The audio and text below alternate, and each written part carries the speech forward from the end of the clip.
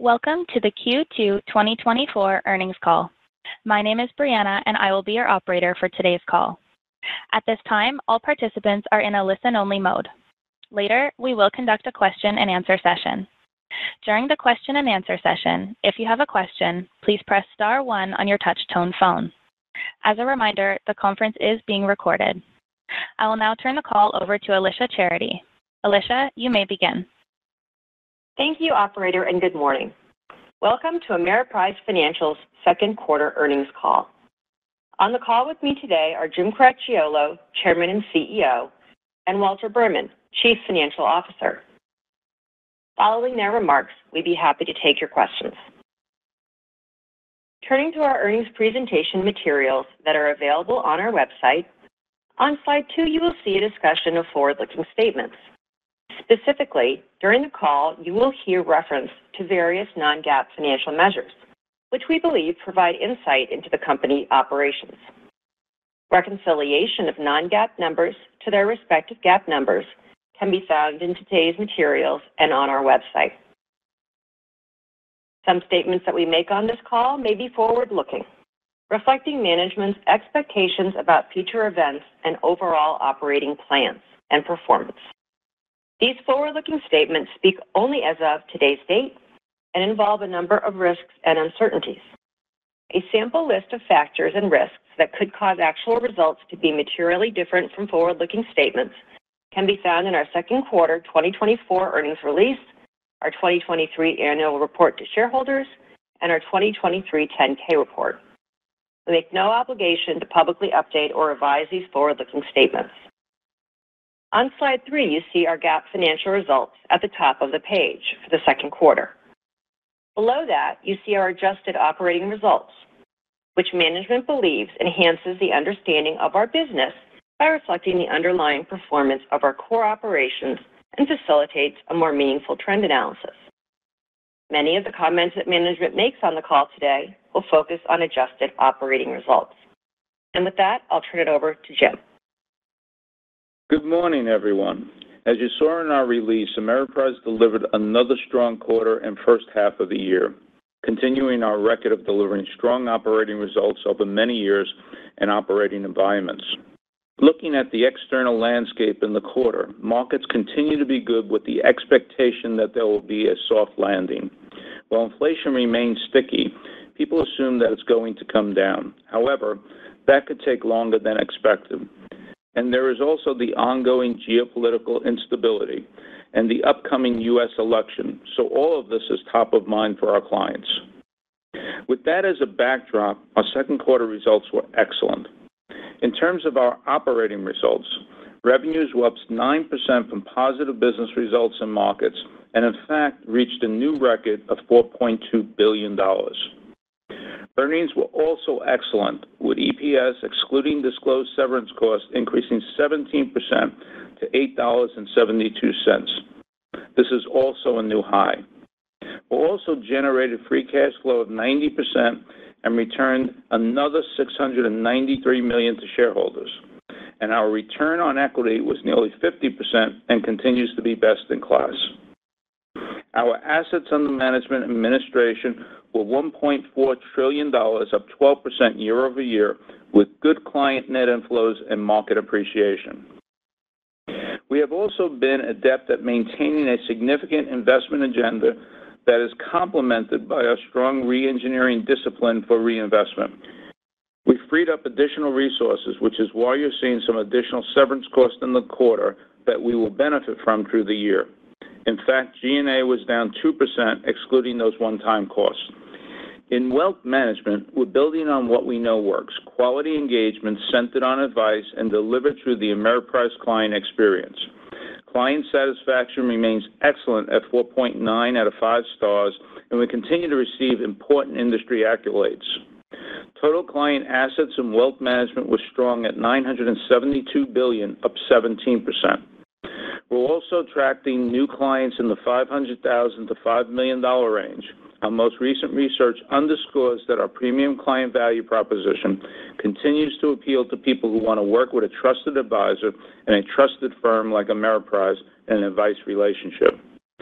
For the quarter, total client wrap assets reached $535 billion, an increase of 18%. Wrap flows also grew nicely, up 34% year over year to $7.5 billion, and transactional activity was also up, increasing 19% from a year ago. Cash balances, though still at a higher level, are beginning to shift back to wrap and other products which represent a future growth opportunity for us. We continue to provide exceptional support and capabilities to our advisors. Both satisfaction and growth remain excellent. Productivity increased another 11% to $968,000 in the quarter. We're focused on leveraging our integrated and effective CRM, engagement tools, and digital capabilities for client deepening and acquisition to complement in-person interactions. We're also using automation and analytics to drive efficiency, helping advisors enhance personalization based on client needs and identifying new growth opportunities. Our advisor force grew to nearly 10,400 in the quarter.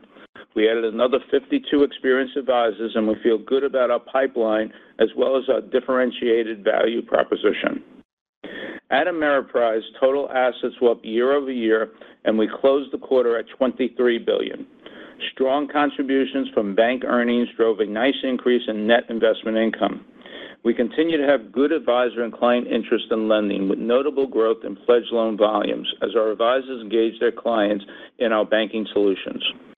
During the quarter, I spent time with the top 10% of our advisor force at our largest recognition conference.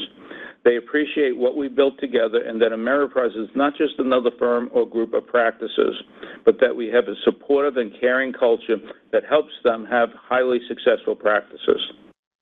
And our retirement protection business is a consistent contributor to our positive results. As our advisors provide more advice, they're appropriately incorporating annuity and insurance solutions to serve clients' complex needs. We're driving good sales in our targeted areas. For example, structured annuity sales are up 60% from a year ago, and in insurance, VUL sales are up 24%. RPS continues to add nicely to our overall earnings and free cash flow, and we continue to feel very good about our product mix and position. In asset management, clearly the active industry remains dynamic. Our team remains focused on client needs and generating attractive investment performance. Total assets under management increased 4% to $642 billion as market appreciation more than offset net outflows. We continue to have good investment performance across asset classes and time periods. Globally, 68% of our funds are above the median for the 3-year period on an asset-weighted basis, with nearly 80% for 5 years and 90% for 10 years. We also have 114 4- and 5-star Morningstar rated funds globally. Turning to flows, total outflows were $4 billion, improving $1.3 billion from a year ago, excluding the legacy insurance partner asset transfer, which came through both in retail and institutional channels.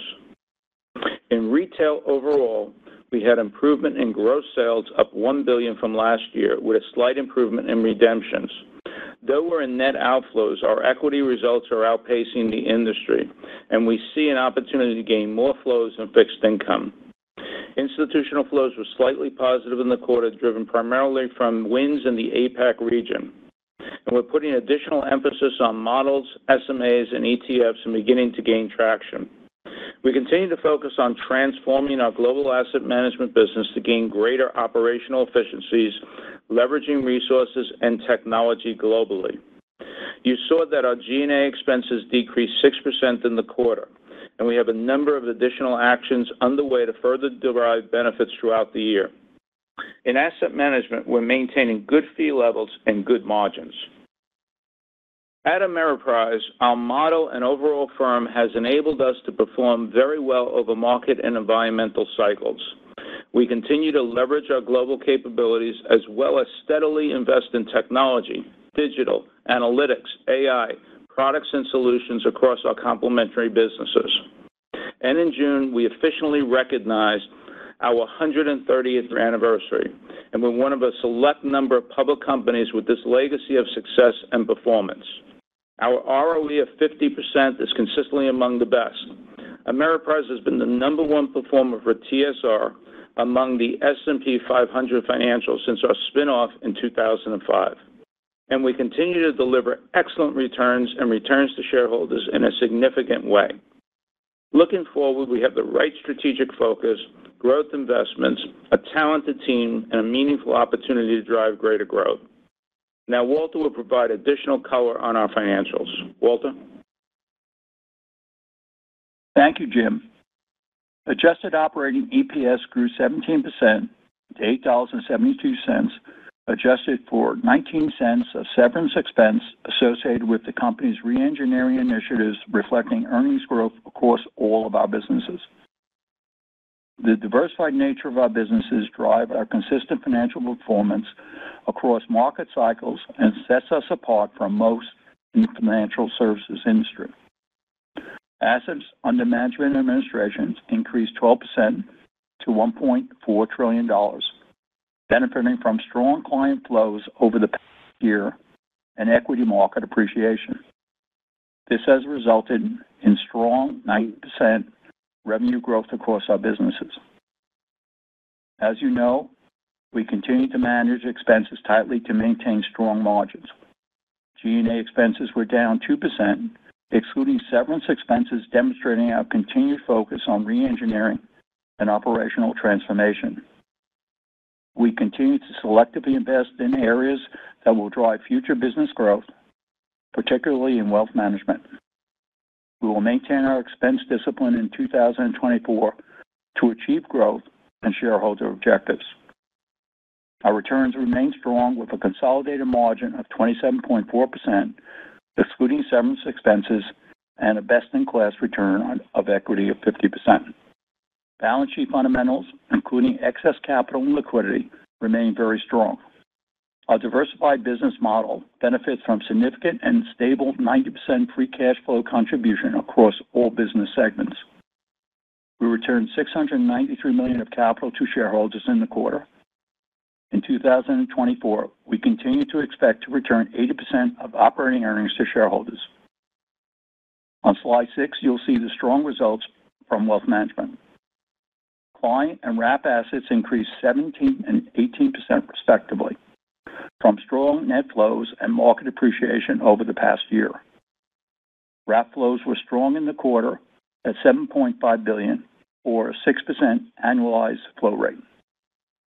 In the quarter, adjusted operating net revenues increased 13% to $2.6 billion from growth in client assets, increased transactional activity, and 11% increase in net investment income in the bank. This drove revenue per advisor to a new high of $968,000, up 11% from a year ago. Total cash balances, including third-party money market funds and brokered CDs, were $81.9 billion, which was over 8% of clients' assets. As clients remain heavily concentrated in yield-oriented products, with highly liquid products like money market funds being more in favor than term products like certificates and brokered CDs. We are beginning to see clients put money back to work in wrap and other products on our platform, and we expect this to continue over time as markets and rates normalize, which creates a significant opportunity. Cash balances excluding money market funds and brokered CDs were $40.6 billion, driven by normal seasonal tax patterns and the transition of cash related to Comerica partnership in other products. Underlying cash sweep was stable in the quarter as expected, and that trend continues in July. I want to provide some additional perspective on sweep cash. A cash sweep is a transaction account for money in motion that is in between investments or for cash to pay fees, which is similar to a bank checking account. Cash sweep is not meant to be an investment option for significant cash balances over extended periods. We have a broad range of higher-yielding products available for clients seeking to hold cash over extended periods, which is where a large portion of the excess cash has gone. As a result, our clients generally have very low cash sweep balances, which are now approximately $6,000 on average. At this point, we do not anticipate any changes in our approach to cash sweep. Adjusted operating expenses in the quarter increased 13%, with distribution expenses up 17%, reflecting business growth, including Comerica and increased transactional activity. G&A expenses were flat at $409 million, reflecting investments for business growth offset by reengineering initiatives. This combination of revenue growth and well-managed expenses resulted in the business sustaining an operating margin of 31%. Turning to asset management on slide 7. Financial results were very strong in the quarter, and we continue to manage the business well through a challenging environment for active asset management. Total AUM increased 4% to $642 billion, primarily from higher equity market appreciation, partially offset by net outflows. In the quarter, operating earnings increased 35% to $218 million as a result of equity market appreciation and disciplined expense management, which more than offset the cumulative impact of net outflows. And margin was 38%, reflecting strong market appreciation and expense discipline. Adjusted operating expenses decreased 2%, with general and administrative expenses down 6% from a year ago, reflecting the benefits from comprehensive expense management initiatives taken to date. We're looking globally, especially in EMEA, to enhance operating efficiency and manage expenses so we are well positioned going forward. Let's turn to slide 8. Retirement and Protection Solutions continue to deliver good earnings and free cash flow generation, reflecting the high quality of the business that has been built over a long period of time. Pre-tax adjusted operating earnings in the quarter increased 4% to $196 million, reflecting the benefit from strong markets and higher interest rates, partially offset by higher distribution expenses associated with strong sales levels. Overall, Retirement and Protection Solutions sales improved in the quarter, with protection sales up 21% to $93 million, primarily in higher margin VUL products. Variable annuity sales grew 45% to $1.4 billion, with strong momentum in our structured product. Turning to the balance sheet on slide 9. Balance sheet fundamentals and free cash flow generation remain strong, with growth in excess capital to $1.7 billion. We have diverse sources of dividends from all our businesses enabled by strong underlying fundamentals. This supports our ability to consistently return capital to shareholders and invest for future business growth. In the last year, we returned $2.6 billion of capital to shareholders, including $693 million in a quarter. Ameriprise consistent capital return drives long-term shareholder value. Now let's finish with slide 10. Ameriprise delivered excellent growth in the second quarter, which is a continuation of our long track record across market cycles and our commitment to profitable growth. Over the last 12 months, revenues grew 10%, earnings per share increased 15%, ROE grew 90 basis points excluding unlocking, and we returned $2.6 billion of capital to shareholders. We had similar growth trends over the past 5 years, with 7% revenue growth, 16% EPS compound annual growth, return on equity improvement nearly 13 percentage points, and we returned $11.9 billion of capital to shareholders. These trends are consistent over the longer term as well. Compared to most financial services companies, this differentiated performance across multiple cycles speaks to the complementary nature of our business mix, as well as our focus on profitable growth. With that, we'll take your questions. Thank you. We will now begin the question and answer session.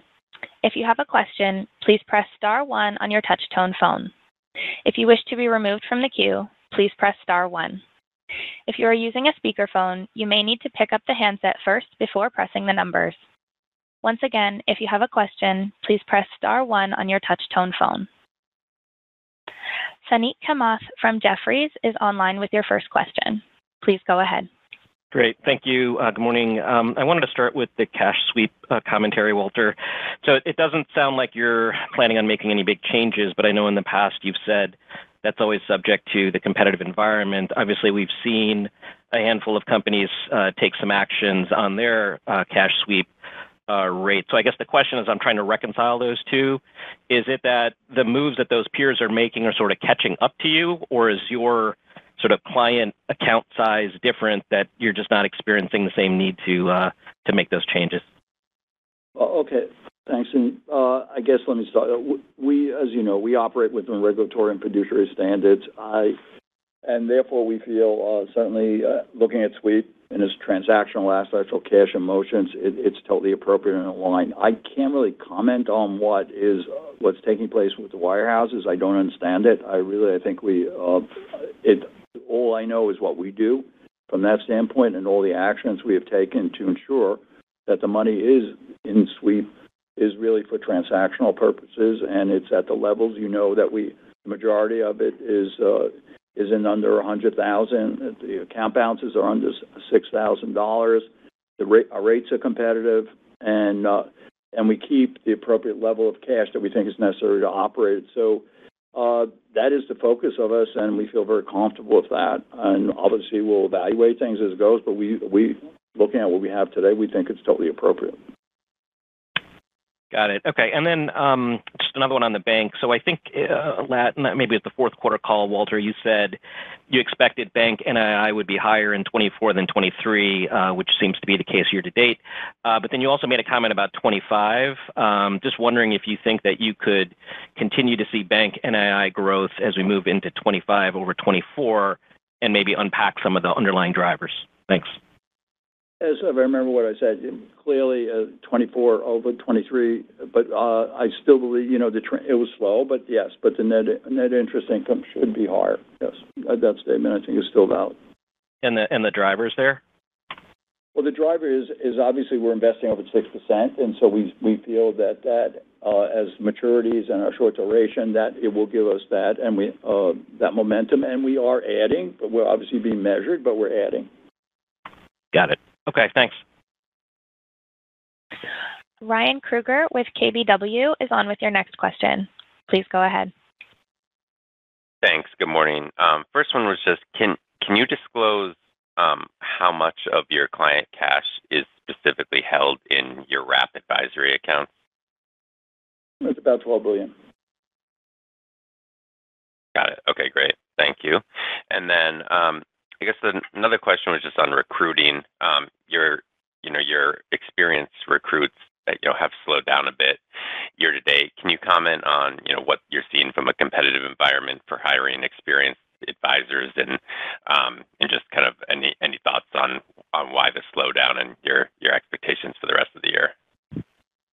Yeah, we sort of, again, a bit of a slowdown as we, into the second quarter. We can't tell you exactly why. It looks like people were staying put a little bit based on good, markets, et cetera, and moving into the I guess into the seasonal.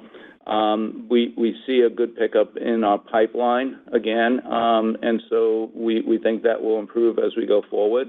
But, other than that, speaking to the team, that's really what they saw.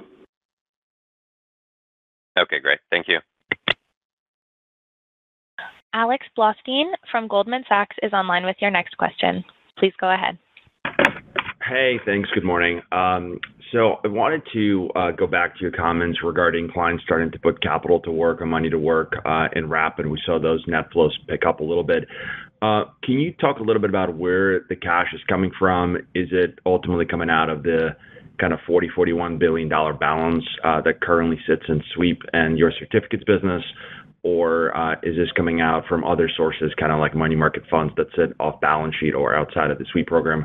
And maybe just remind us how much cash ultimately still on the sidelines outside of that $41 billion number. So if I understand, Alex, your question about, I think our total cash is about $81 billion, and so therefore in the money markets and in third-party CDs is about $40-some billion. And we are seeing that certainly money is still coming into, I would say, money markets, third-party money markets, but it's slowed a little on the CD side. And so from that standpoint, we are seeing less in CDs, and there is a shift. People are staying shorter from that standpoint as they're trying to take advantage on the yield curve. That's the trend that we're seeing about now. Gotcha. I guess what I'm trying to get to as clients re-risk and extend duration and put capital to work, which you capture those economics in your rep program, which is great. But should we expect that to put any pressure on the $40 billion balance across sort of sweep and your certificates business, or could that remain fairly stable as money comes out of other forms of kind of cash options? That's a good question. We do anticipate, because obviously from an economic standpoint, that would be beneficial to us. We had new money go in there, and yes, as it gets redeployed, that would be beneficial, and we think that was certainly will be a source of the repositioning. Okay, gotcha. And then quick follow-up. So G&A, really well managed. I think if you look at this quarter, excluding severance, I think you're at like $910 million or something like that for Q2. How should you sort of think about G&A evolving through the rest of the year? And I know you highlighted a number of kind of savings programs that you continue to sort of find. So maybe any sort of early thoughts on your 2025 G&A outlook would be helpful. Thank you.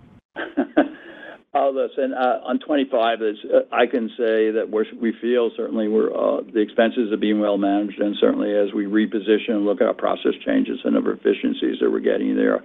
So I think I feel comfortable, as we said, for 24. 25 we certainly will continue. We're going to be investing in the business, so I would say you should see well managed expenses, but we are going to be investing for growth also.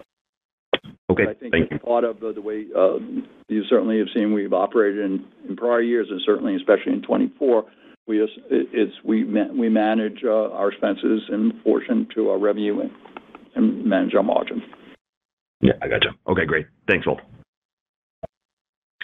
Brennan Hawken with UBS is online with your next question. Please go ahead. Good morning. Thanks for taking my questions. Curious to drill down a little bit on the $12 billion of sweep within advisory accounts. So do you know what portion of that $12 billion would include Ameriprise as a fiduciary or investment advisor?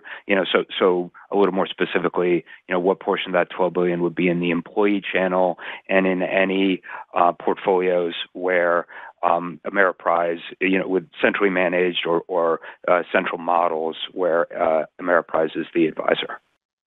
A lot of our central models are really run by outside managers, institutional, and oversighted there. So, and again, even in those type of models, there's roughly around 2% or so. And even in our advisor discretion, it's actually less than on the institutional models. So I would probably say, as you look at it, now we haven't broken that out between, employee, non-employee, et cetera, because these models are all run in certain ways. But, it is, as Walter said, a very low balance. It's less like 2% or so. And there is constant trading activities, fees being pulled, foreign taxes being paid, things like that. So it's not as though and a lot of the actual cash, if there's any higher balance, whether institutional or otherwise, they are moved into money markets and other short duration products as well. So that's how we look at it and manage it. And that has been appropriate. We disclosed that very clearly. And from a compliance and legal perspective, we feel very comfortable with what that is. Great. Thanks for that color, Jim. And then you spoke to increased engagement in your banking offering, and we've heard some firms, some competitor firms of yours note that we may be seeing the beginning of improvement in pledge loan growth. So curious whether you're seeing that or perhaps even just early signs of that. Yeah, so we saw nice increases in our pledge loan as we, again, go through the year. We will be launching another a fixed rate one, which we know has been popular out in the industry. So that will be coming on board over the next quarter or so. We've also seen some increase as we started to put some direct CDs and savings programs in for cash to come in externally from our clients. Again, we're starting that up. But no, we think that as we launch these other products in the bank, advisors are looking for them, and we feel like they will, over time, garner both assets as well as we can then deal with some of the lending activities appropriate. Okay, but no specific pickup in the pledge run yet. Yes, we saw a nice pickup. I don't have it in front of me. Do you? We can get it for you, but we saw a nice pickup in the quarter. Great. Thank you. Steven Chubak with Wolfe Research is online with your next question. Please go ahead. Hey, good morning. So wanted to ask about the competitive landscape and just net new asset trends more broadly. Wrap flows, as you noted, were quite strong in the quarter, certainly an encouraging sign, but consolidated flows were a bit weaker. I know on the last quarter's call, you alluded to some irrational actors, just more aggressive pay packages, potentially impacting the pace of organic growth. We're just hoping we can get some sort of mark-to-market, any update in terms of what you're seeing on the outlook for recruitment. No, so certainly, as you indicate, wrap was quite strong on the client. We saw both in certificates and annuities some lapsing, and that impacted it. And we look at our growth rates, and we certainly feel that they're aligned with the industry. So from that standpoint, we are getting traction. We feel comfortable with it, and so we see that trajectory. Basically, we feel comfortable. Yeah, I mean, we looked at it. There was a little bit of a slowing, to your point, in the second quarter overall. And we did look and say, okay, is there any in particular? Outside of the usual activities, people just didn't add as much advisors, I guess, with the market and everything. And very clearly, it looked the same way as we looked at some of across the industry. So it wasn't like we're an outlier. No, that's helpful. And then just for my follow-up on the asset management margin, despite the pressure on fees, the operating margins continue to run above target, so certainly encouraging to see. We're hoping you to speak to the margin outlook over the next few quarters, whether you believe you can sustainably run above the longer-term target of 31 to 35%, barring any negative or exogenous market shocks. Well, as you saw, we're maintaining consistent, stable fee levels. Yes, we had some additional outflows with, a very low fee basis. And we are adjusting our model and expense base, leveraging the technology, leveraging our global resources, et cetera, that we continue to do that helps offset any pressure that we received from a flow basis. Again, barring changes in market conditions, we think that we can maintain sort of a good margin for the business based on what we're doing. We are investing, so we're not cutting from areas that we want to grow in. As I mentioned, we gain flows, even though it's not in the numbers we discussed to you with models. So more money has gone in there. We're starting to gain traction as well in SMAs, which we think will be good, and as well in ETFs. And we will be, looking as we even pursue some active ETFs as we go forward. So there are things that we are doing. At the same time, we are trying to free up expenses and resources based on the investments we've made and use our resources globally to get more efficiencies. Great color. Thanks for taking my questions. Wilma Burdis from Raymond James is online with your next question. Please go ahead. Hey, good morning. I know you talked a little bit about the margin, but do you think there's a lot more wiggle room on expenses in the segment in asset management? Thanks.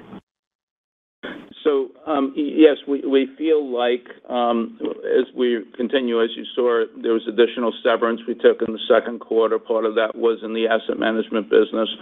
And there are continued changes that we're looking to make and improving and tightening the way we operate with our processes and efficiencies and freeing up resources and things that aren't generating the value that we need. And so we are actually pursuing those things as well, and there will be some further adjustments as we move forward. And I know you guys don't get asked too much about the insurance business anymore, but the margins seem pretty good there. Seems like you grew it a little bit in the quarter. Is that more interesting to grow at this time, or how are you guys thinking about that? Thanks. Yeah, so you saw good growth in the insurance and annuities, the structured instrument, and the VUL products, which are both very good products for us.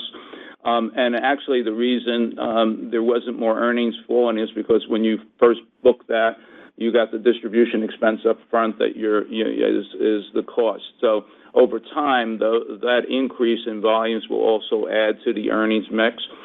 We also got very good rates now as we reinvested on the investment side and the spreads there. So I think the business will be a good, strong, consistent contributor, and a lot of that is free cash flow that we utilize for buyback. So we feel very good, and you also saw in the quarter again, even in the LTC business, that we had nice earnings there as we continue to make adjustments, take rate, invest appropriately, and invest out. So we're feeling very good about how that will add to the total of the company.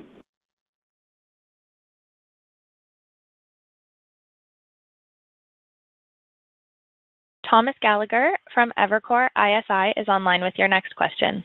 Please go ahead. Good morning. Walter, just to come back, just a quick one on the cash sweep. Based on your answer to Suneet's question, it sounds like you aren't very focused on what the big peers are doing competitively on cash sweep crediting rates. Now, to me, that just implies you probably don't really see it as a big issue for Ameriprise, either competitively, regulatory, litigation-wise. Is that a fair conclusion, or maybe you can expand a little more on that? Okay, so the question is I don't understand what the drivers are. We certainly understand their rates, and it is part of an evaluation that we go through. So that was all you should read into what I was saying. Certainly, we evaluated a competitive element as we look at it, but it is I just can't comment on some of the drivers or the elements that are creating what the changes for. Yeah, and Tom, as we look at it, again, we have very low balance, a very low percentage, and particularly in the wrap that is there. We do see the money through transactions and fees. So you don't want to go where you don't have it or selling a security, at the same time you're pulling on some of these things or clearing. So we look at institutional accounts, it's the same thing. So we're not exactly sure what the changes from the wirehouse, et cetera. But again, until we know anything different, we feel very comfortable. And from a competitive frame, the same way. I mean, this is not money. We have a lot of different places where our advisors move money to, and same thing with models. And the money, if it is positional, is in those other type of earning assets rather than we keep it in sweep. Yeah, and the one proof point, again, which really, we're under $6,000, and if you look at the industry, they're between 10 and 15. So we have just less levels there because it's strictly used for cash in motion. And you don't see any issues with the new DOL fiduciary standards related to this? Nothing on that front that you're focused on? Okay, thanks. And then just for a follow-up on the RPS segment, I guess, one thing that strikes me is your NII has been up a lot, particularly year over year in that segment. Even quarter over quarter, it's up a lot. And Jim, I heard your point about distribution expenses, and that is true. I mean, you could see the numbers; those are higher based on better sales. But if you would have told me a year ago that your NII would be up as much as it would, I would have thought the run rate would be a lot higher in that segment right now. So I guess my question is, what is going on with the other kind of components of your P&L and that business? Are you seeing higher mortality or disability claims? Is it the annuity earnings that have been a drag? Maybe just a little perspective on, kind of what's really driving the ship here, because it does, for the strength in NII, it's a little surprising that we're not seeing more hitting the bottom line. Thanks. Well, there's nothing that really stands out. As you look at it, our disability claims are quite good, and our insurance claims are within expectations. So there is no one driver from that standpoint. So I have to guess we are performing where we thought we would. Let me take that away and just see where you're driving at, because I just don't see it at this stage. So it's a fair point. So let me take a look at it and see what you're going, and we can get back. Okay, how's that? That would be great. Thanks, Walter. John Barnidge from Piper Sandler is online with your next question. Please go ahead.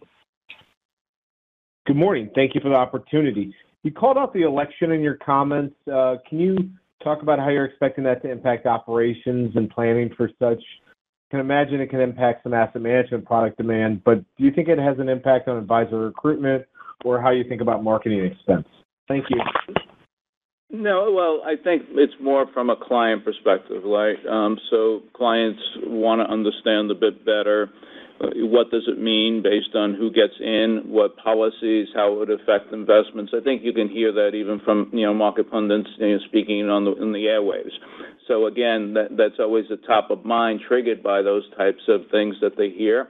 So we provide market strategies. We look at what the implications of changes in policy may be, or what type of investments appropriate. And so that's more of where it is. Now, how does that work with advisors? It depends on how clients are. If they feel like more comfortable, then they'll put more money to work. And the same thing with the advisor. If they feel a little bit that there will be a change or implications, they'll hold. At this point, I don't see fundamentally anything, driving it in a major way. But as you get closer to the election and there's more conversations, I think, and that's what we usually see before an election. I don't think it fundamentally changes it, but you do see, based on who gets in and whether policy changes, whether there are impacts as far as what people invest or what they rotate out of. Thank you for that answer. My follow-up question, can you talk about some examples of leveraging the global operational efficiencies for the asset management business in a way maybe you were not previously doing so? Thank you. Yes. So when I talk, we spent a lot of time and energy, as an example of integrating the BMO acquisition with Threadneedle, but also putting them on global platforms that we have, our global trading platform, or, ensuring that we have the right attribution across, how we leveraging research, all those various things. And with that, we feel like we can now move the people and the processes to operate more consistently, get more efficiencies, where we locate the resources, whether we have them in the U.S., we have some in Europe, we have it in India, et cetera. So we look at that as well to drive efficiencies. And then with that, we really want to ensure that we are leveraging the technology more fully. And so those are the things that we're doing as we look across.